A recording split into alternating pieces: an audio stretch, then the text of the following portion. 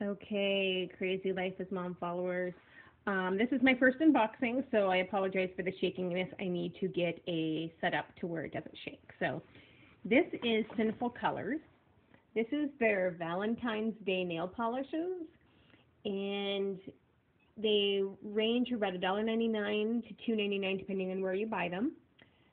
They're 5 free, which is toluene, formaldehyde resin, DPB, and camphor free.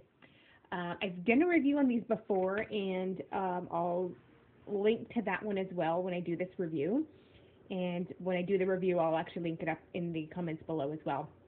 But these, it looks like there's one sparkle, which will be kind of fun for a top coat. And then lots of other colors here. These would be really good to use with the nail tape. My nails are all broken right now, but I will try to maybe get a couple pictures. But yeah, some really cool colors would be good for undercoats.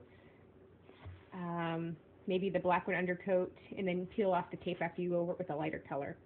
But there you go. There's my first unboxing. If you have any comments, please comment below and let me know what you'd like to see for unboxing, if I missed something, or if you just want to comment about other products that you would like me to try and review. So there you go.